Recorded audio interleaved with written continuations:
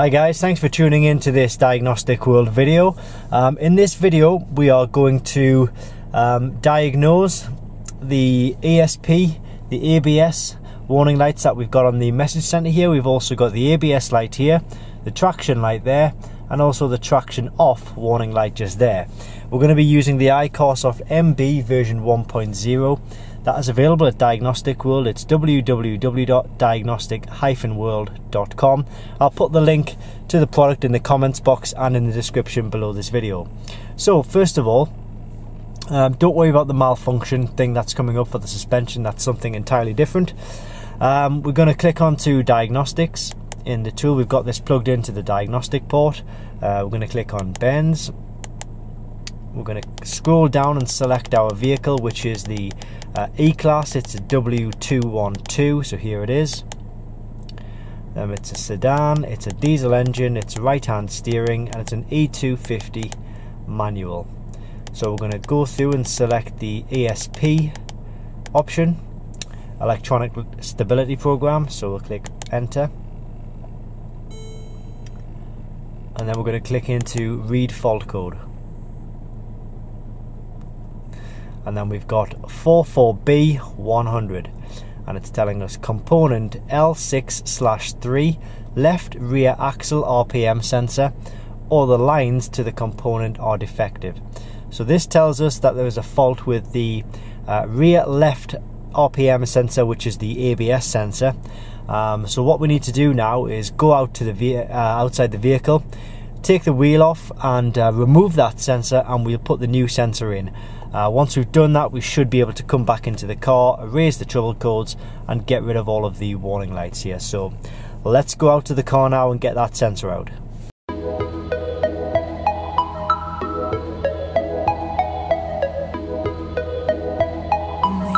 Okay, so the ABS sensor is this one right here, and if we follow it up, it goes in behind this arch here. So what we need to do is get to the connections first of all behind here. So we need to release this one here, 10mm. That's a 10mm. That's a 10mm. I've already took that 10mm off. And then underneath here we've got some rivets. That looks like there's a screw there.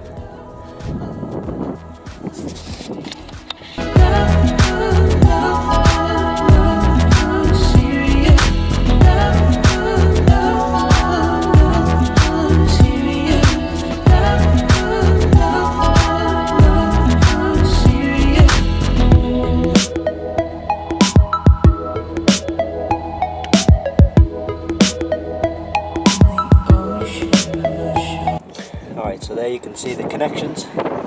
So we just need to remove the correct one. What you'll notice though, there is a silver bar, like a retaining clip. You need to remove that.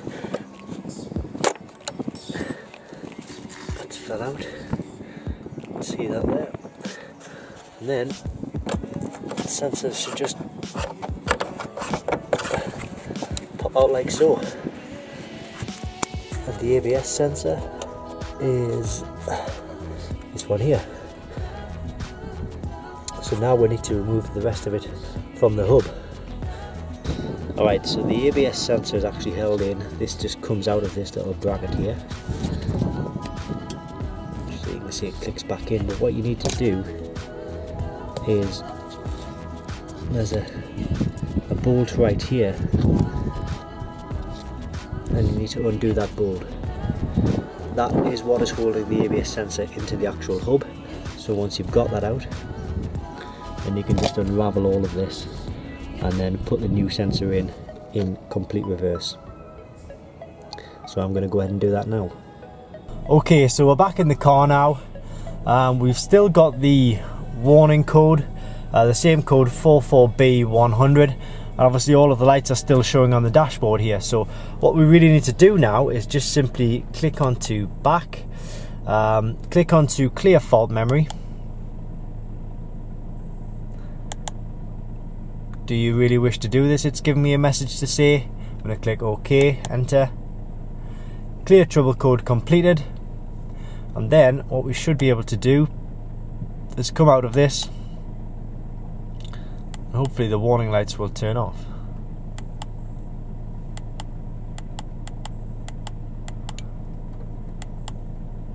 Well, the warning lights have stayed on, so what I'm going to do in this case is just simply turn the engine off, turn it back on,